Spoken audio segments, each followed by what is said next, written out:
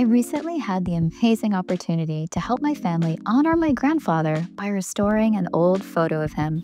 My hometown is using this photo, amongst many others, to line the streets with big banners as an homage to all the local veterans. So here's the photo my family gave me. What a dapper guy he was, right?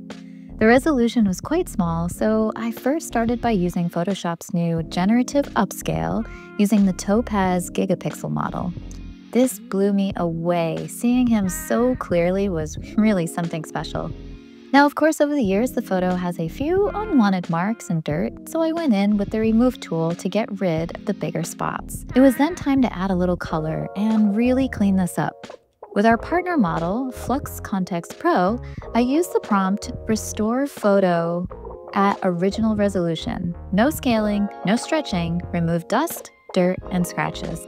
It did a good job, but I wanted to bring back some of the original charm, so I lowered the opacity to about 60% and, with a mask, revealed some of the original background scratches.